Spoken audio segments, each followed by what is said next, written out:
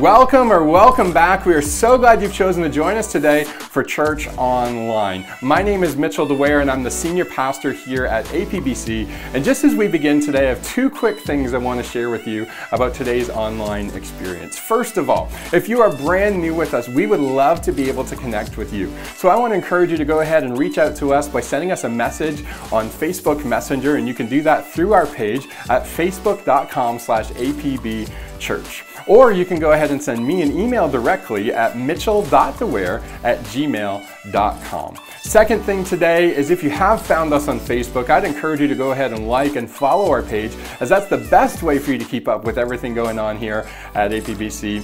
But as well, if you find what we're doing engaging and helpful, I'd encourage you to go ahead and share that content as well. And whether you are brand new to faith or you've been around for a long time, we hope that today's message both encourages and inspires you in taking your next step in trusting in and following Jesus. Well, today's message needs some special introduction. As many of you know, I'm away on vacation this weekend, spending some much needed time away with my family, and I've asked Reverend Craig Minard from New Heights Baptist Church to share a message with us this morning, and I hope that it does indeed encourage and inspire you. Here's my good friend, Craig. As Paul is writing to the Thessalonians about the coming of Jesus, he reminds them in the first few chapters to have hope in the Lord Jesus. To be reminded that our hope is in the things to come. Not only is our hope in the things that have taken place, but our hope is in the things to come, and that is Christ Jesus, the return of Jesus, and how he will descend from heaven like a thief in the night, Thessalonians says. And when we come to our passage this morning, we come to Paul's final instructions in light of Jesus' return.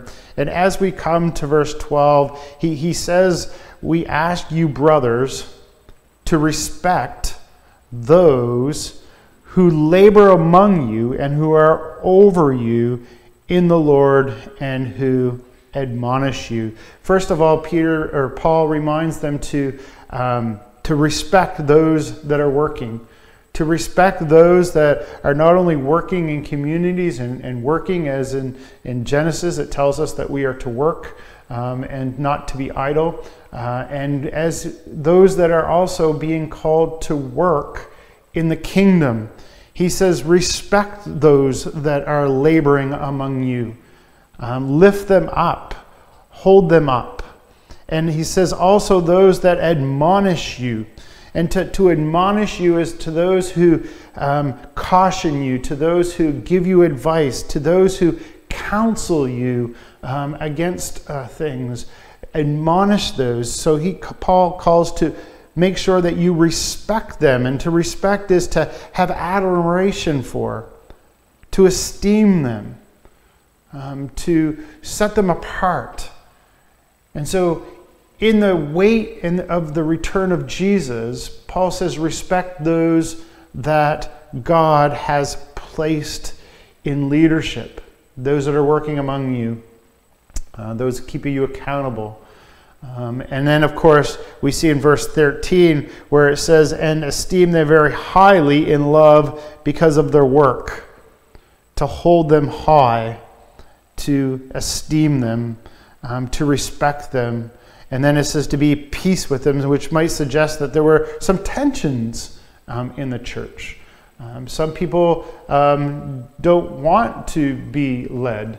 And so it becomes very hard. And we know that as we've come out of 1 Peter, and where we see that Paul again is telling them that they need to submit to the authorities, to submit to those that God has placed in leadership positions. And Paul reminds them in the last days and to be aware that you must respect those that labor among you and those that have been placed in leadership, and to love them and to be at peace amongst each other, to recognize that God has put a structure in place for the furtherance of his kingdom and the furtherance of this land.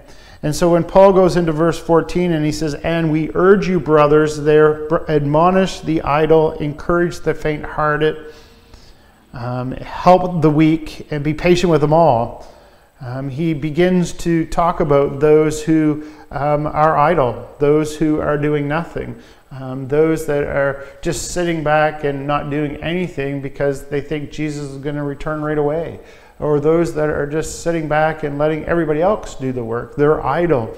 And Paul says to warn them that you are not to be idle, that you are not to be not doing anything. I love in Acts when the ascension of Jesus, and Jesus is lifted up and ascends back into heaven, and the angels says to them, what are you doing still standing here? In other words, go about the business of the Lord. Go about fulfilling the Great Commission. Don't just wait around and think that Jesus is going to return away. Jesus has work for you to do, and he has left you work, and he has left us all work. Work in the kingdom, and work to be done in his name. And so Paul warns against those who are not working and tells it to advise them not to be that way. To use your gifts, use your skills in the kingdom. To be busy about the Father's business and encourage the faint-hearted. Again, we've just come out of 1 Peter. We see a lot of suffering. We see a lot of persecution.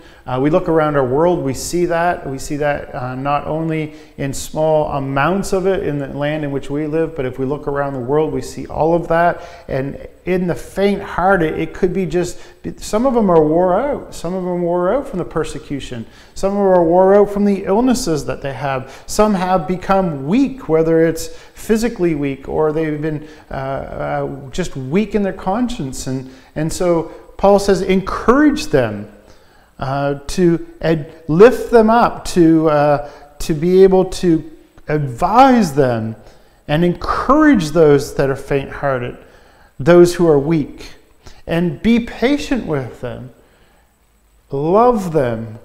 Lift them up in your prayers. And then, of course, we get to verse 15, that verse that I think we've all learned as children, that 2 wrongs don't make a right. Do not repay evil for evil, but instead always seek to do good to one another and to everyone. That should be a Christian's life.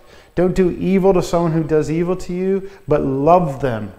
And do what is good, not only to one another, but to everyone. Not only to those that are Christians, but to the whole world. Love them and do good unto them, because that's what God has commanded us to do. So we see this, that 2 wrongs don't make a right, to love one another. And then, of course, we get into this verse 16. Through all of this, as we encourage one another, as we submit to the leadership, Paul says, as we're waiting for Jesus, remember this in verse 16, rejoice always. To rejoice always. That hymn that we sang, we've sung as kids or as we're growing up, rejoice in the Lord always. And again, I say what? I say rejoice. Be glad. But this only can happen if our joys do not come from circumstances in life, but rather a joy that is found in a deep commitment that is in the Lord Jesus, that's based on truth and trust and faith. That's where our joy comes from as Christians. If our joy is hinged on events, if our joy is hinged on circumstances in this life, we will always have a hard time to be happy and to praise the Lord and to rejoice. But for a Christian, if what is our joy is found in the relationship and fellowship that we have with the Lord Jesus Christ, and it is based on the fact that he is true, that he is the Son of God, and it is based on faith, then it is rock solid. It goes nowhere. And for the Christian, through all circumstances in life, we should be able to rejoice, because that never changes. Jesus never changes. He is always there. He never leaves us, never forsakes us, and he walks with us. He encourages us. He strengthens us. And therefore, we should be able to rejoice no matter what the world throws against us. No matter what 2020 throws against us, we as Christians should be able to rejoice and to be glad. Because it's not hinged in things of this world, but hinged in our relationship and our fellowship with Jesus. And in that rejoicing, Paul says in 16, rejoice always. He says, because we are rejoicing always, pray without ceasing. Which means to pray with no time gap in between our prayers.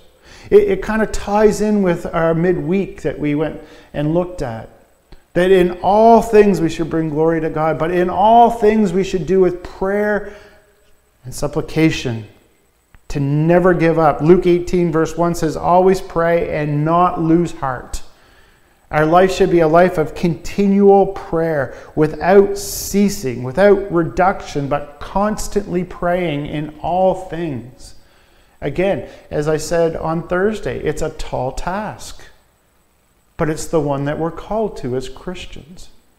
The other thing too is if we continue to pray and continue to commune with the Lord, it is easier not to fall into the temptations of this world.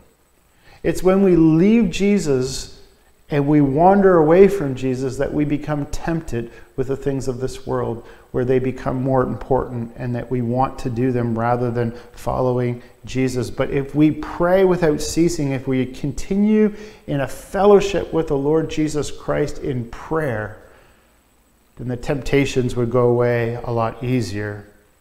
It is a prayer without ceasing that helps us to be able to rejoice always. It's the prayer without ceasing, without interruption, that helps us to be able to rejoice always, because we are in His presence and we are speaking with Him all the time. In verse 18, Paul goes on and says, not only are we to rejoice always, and not only are we to pray without ceasing, but I think this other one comes through the rejoicing always and the prayer ceasing. If we're forever praying and if we're ever rejoicing, we should be forever, as Paul says in 18, giving thanks in all circumstances. We as Christians should be always thankful, because our God is an awesome God. Our God is worthy of our praise. Our God is great, and greatly to be praised He is.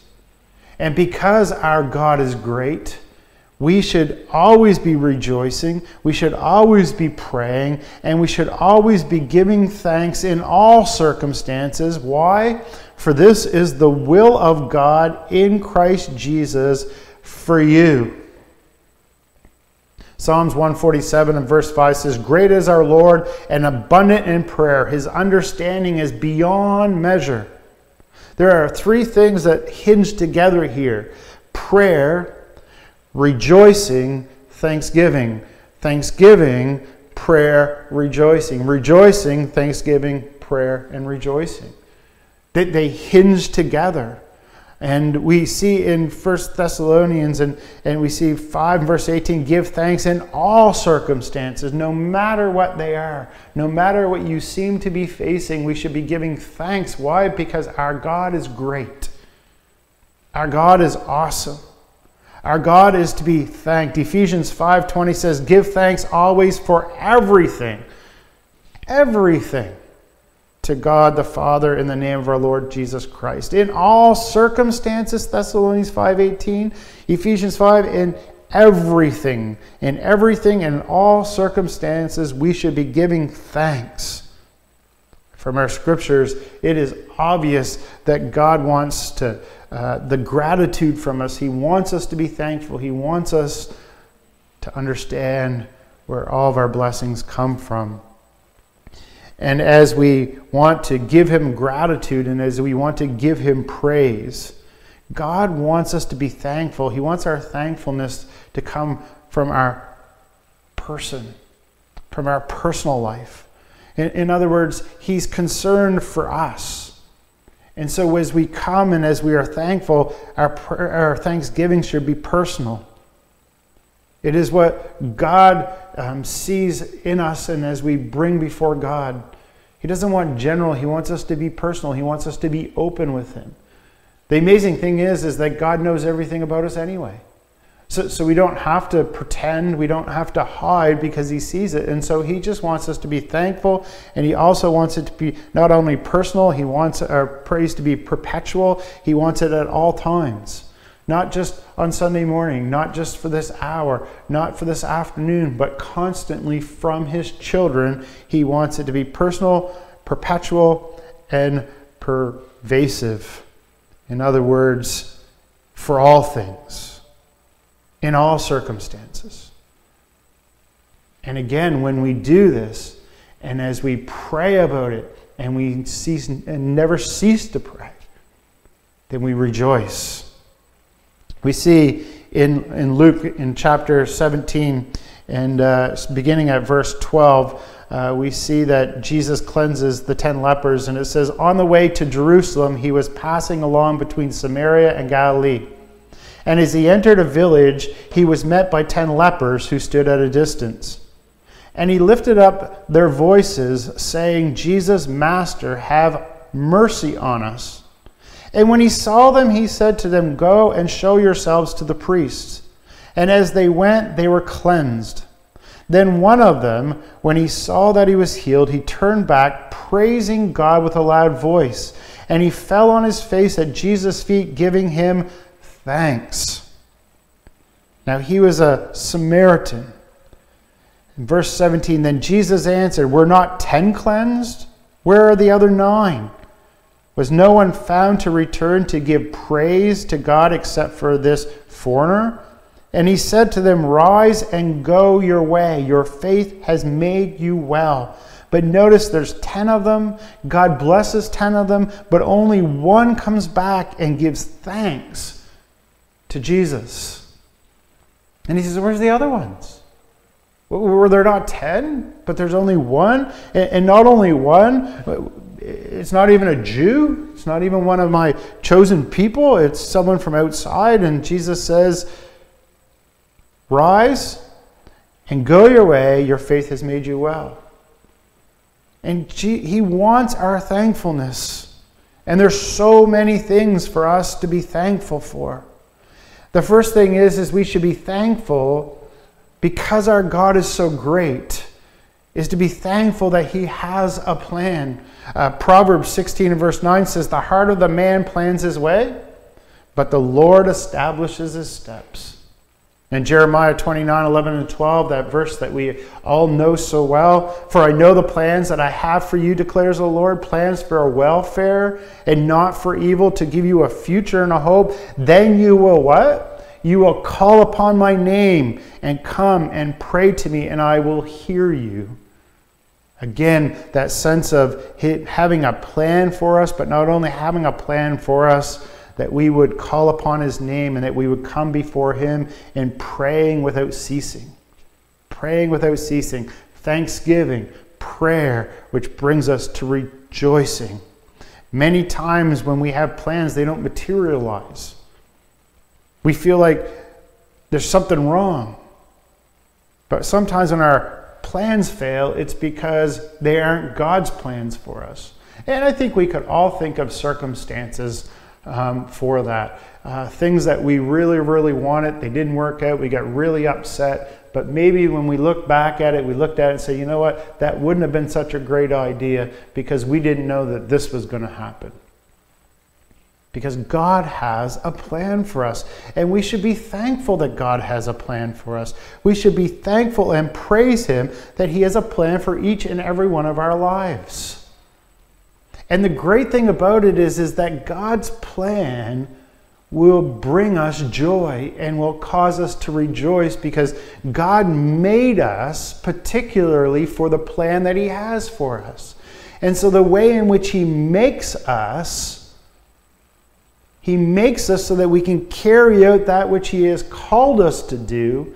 And because he's made us that way and he's called us that way, that's what brings us joy. So when you follow the Lord and you follow the way in which God wants you to live, and you go and you do what God calls you to do, you will rejoice. Sometimes I think we don't rejoice because we're not doing what God wants us to do. Sometimes we can't rejoice because, as what Paul warned us in the first passage of the scripture is that we're idle. We're not doing the things that God calls us to do. But if you do what God calls you to do and the way in which God has made you and gifted you, that's what will bring you joy. And it's what will bring you to his feet in thanksgiving. We still have hope and purpose in our life because of his plans are higher and they're greater than any plans that you could ever have for your own life. God could take you places and give you experiences beyond your comprehension because he has a plan for you, and we are to give thanks. We also should not only give thanks because of his having a plan for us, but also his presence. We read this morning in our call to worship, Psalm 46, God is our refuge and strength, a very present help in our trouble. He's there. He's constantly with us. His presence is with us. His presence is with us in his Spirit. When Jesus ascended back into heaven, God sent his Spirit and his presence to minister to us. And so Psalm 46 says, not only is he our refuge, not only is he present when we're in trouble, he also says, never fear. Therefore we will not fear, though the earth gives way, though the mountains be moved into the heart of sea, though the waters roar and foam, though the mountains tremble at its swelling. Don't fear. Even if the world looks like it's falling apart, do not fear. God is our refuge, and he is present right now. In all the circumstances of fear and failure, God is with us in his unchanging presence. Psalm 48 verse 8 says, in peace I will both lie down and sleep, for you alone, O Lord, make me dwell in safety. Psalm 32:7, you are a hiding place for me. You preserve me from trouble. You surround me with shouts of deliverance. Psalm 21, a psalm of David, the Lord is my light and my salvation. Whom shall I fear? The Lord is my stronghold of my life. Of whom shall I be afraid? God is with us. God is present. Not only does he have a plan for our life, but he is present in our life because our God is great. And we should be rejoicing in him, and we should be forever praying to him, and we should be ever thankful to him. And also, God is a provider. We should be thankful that God is a provider for us. He is the best giver of any giver ever. He provides all of our needs. Not always our wants, but all of our needs in this life. He provides. And we should be thankful this morning. We should be thankful no matter who we are of how God provides for us. How he provides for us. And he provided one thing for us, and that is the greatest gift ever. And that is the gift of his Son. James 1:17 says, every good gift and every perfect gift is from heaven, coming down from the Father of lights, with whom there is no variation, no shadow due to change. The best of God's gift is obviously Jesus, his Son,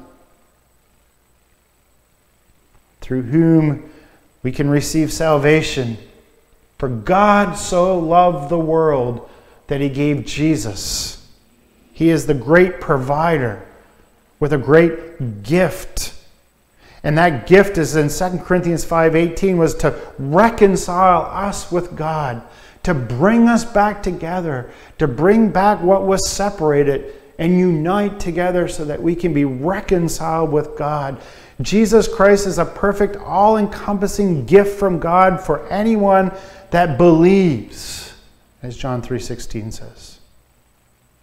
Romans 8:32 says, he who did not spare his own Son but gave him up for us all, how will he not also with him graciously give us all things? Again, a God who is a giver, a God who is provider. 2 Peter, we've gone through Peter, 1 Peter, but in 2 Peter chapter 1 and verse 2-3 say, may grace and peace be multiplied to you in the knowledge of God and of the Jesus our Lord. His divine power has granted to us all things that pertain to life and to godliness through the knowledge of him who called us to his own glory and excellence. God in his divine power has granted us all things that pertain to life and life abundantly and life eternally.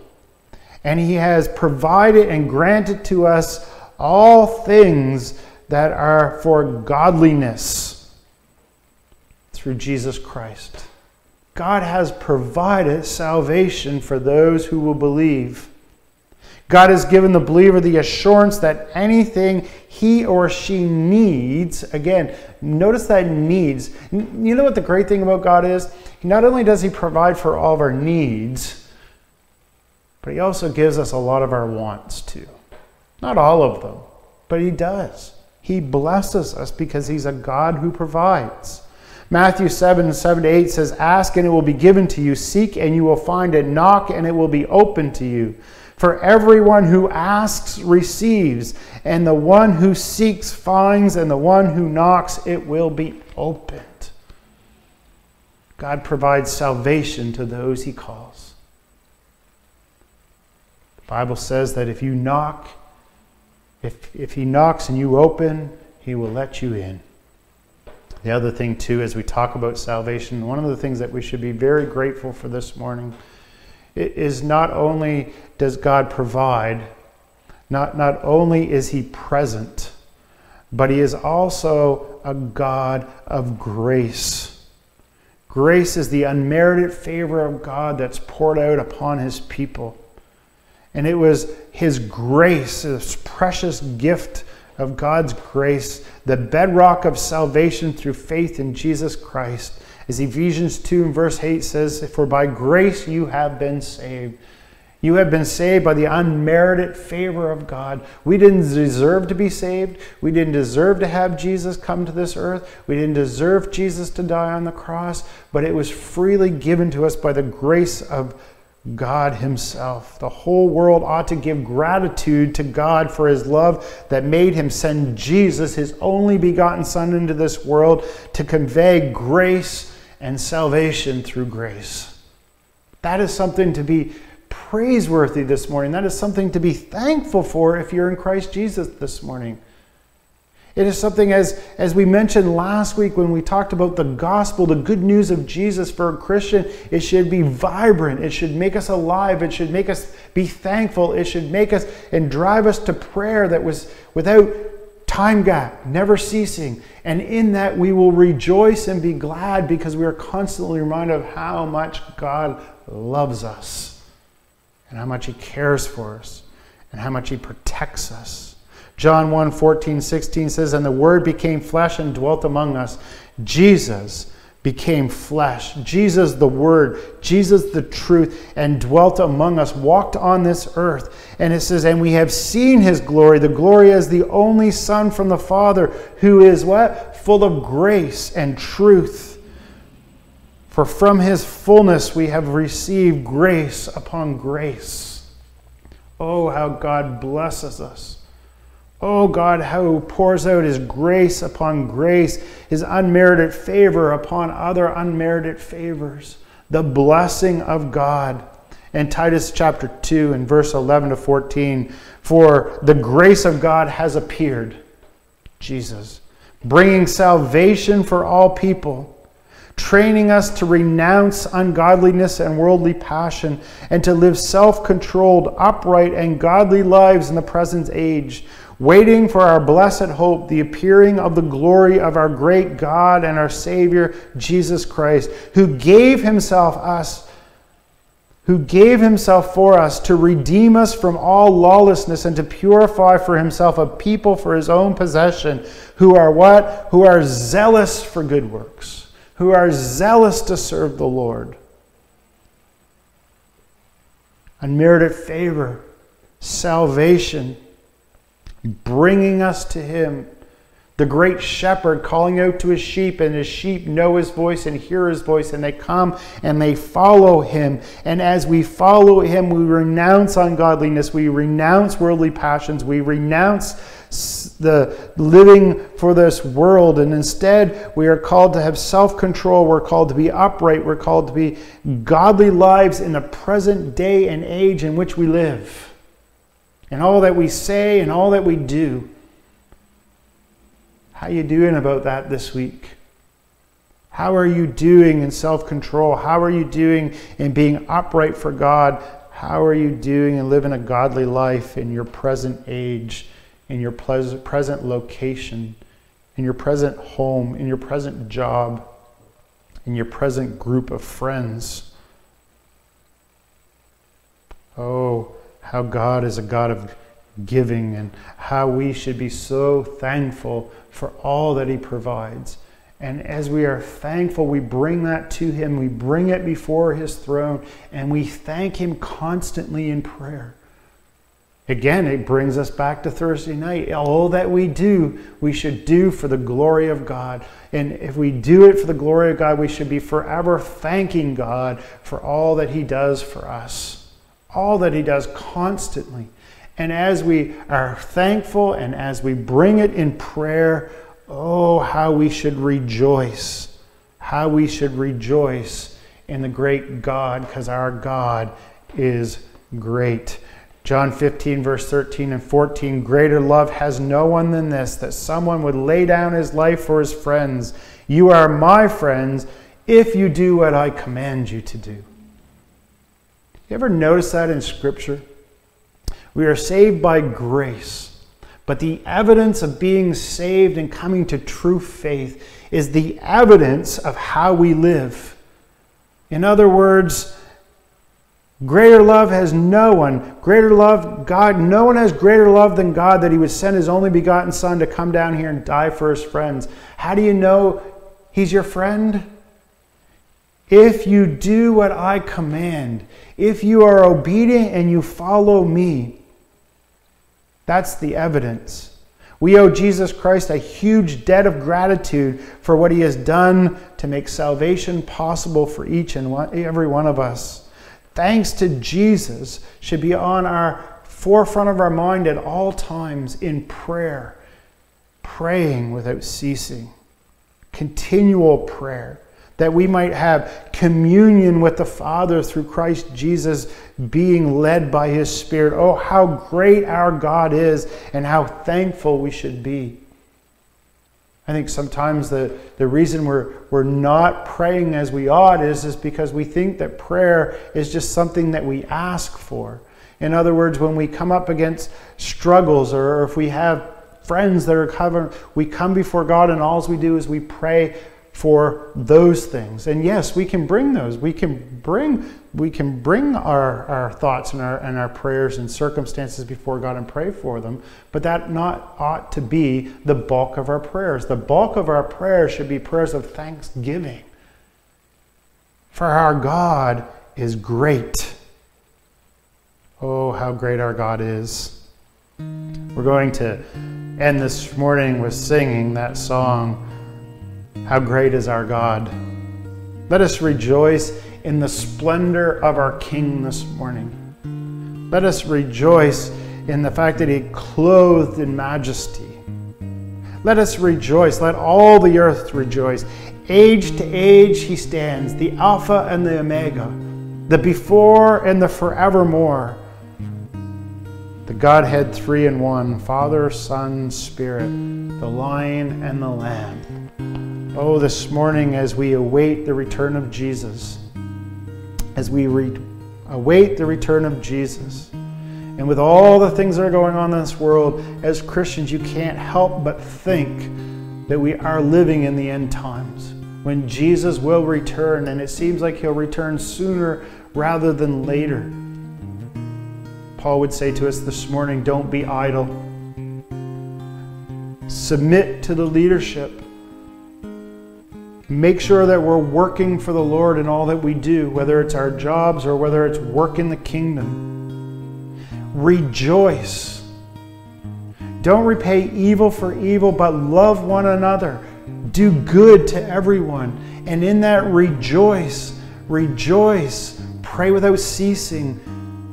And give thanks.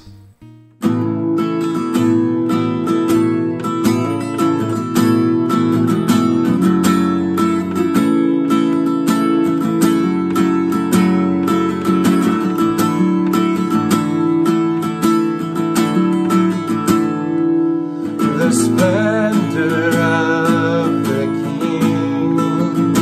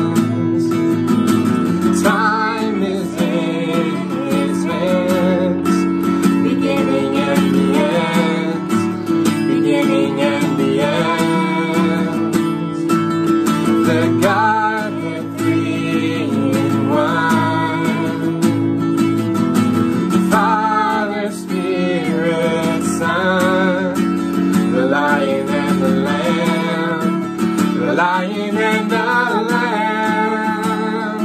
How great is our God. Sing with me, how great is our God. And all will see how great is our God.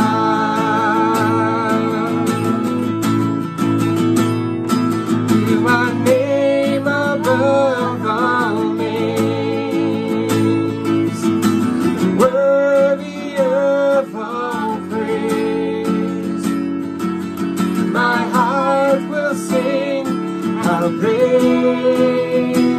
is our God. How great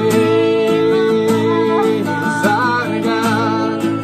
Sing with me, how great is our God. And all will see how great is our God.